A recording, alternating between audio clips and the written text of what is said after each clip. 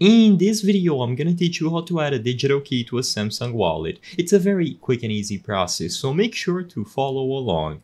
Managing digital keys is a very simple process that you can do on the latest version of the Samsung wallet. So it's very important that your device is up to date, running the latest version available, and that you are signed into your Samsung wallet profile. You will be able to manage digital keys in there when you switch over to the menu and you tap on the digital keys option. Like I mentioned, this should be available on the latest version of the application, so if you don't see it, double check to see if it is up to date and that you are signed into it properly.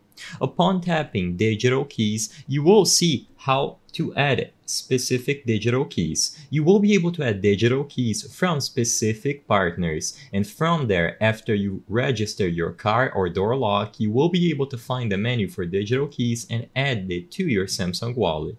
So usually, you will see door locks associated with SmartThings and then a list of partners. Usually, the first partner shown is BMW. For this video, I cannot show you all digital keys that can be added. Because of the way that I'm recording this video, I'm only going to be talking about BMW. Immediately upon tapping that option, for example, or any other car partner that you see, you will be redirected to their specific application and you have to follow the instructions in there.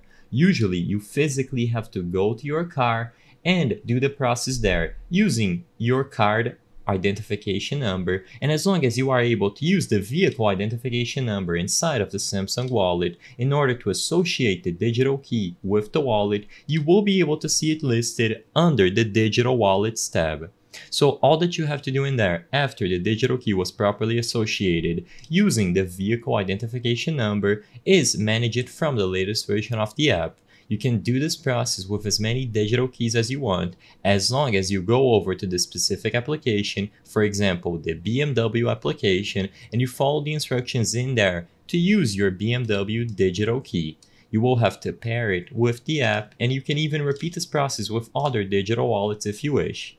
If you encounter any problems while trying to do this, unfortunately, there's not much you can do. Let's say, for example, you don't see the specific card that you use under the list of partners. All that you can do is wait until that specific partner is added into the list. For now, it seems like the list is very small, but if you can use any of the cards listed there, you will be able to have their digital key associated with your Samsung wallet.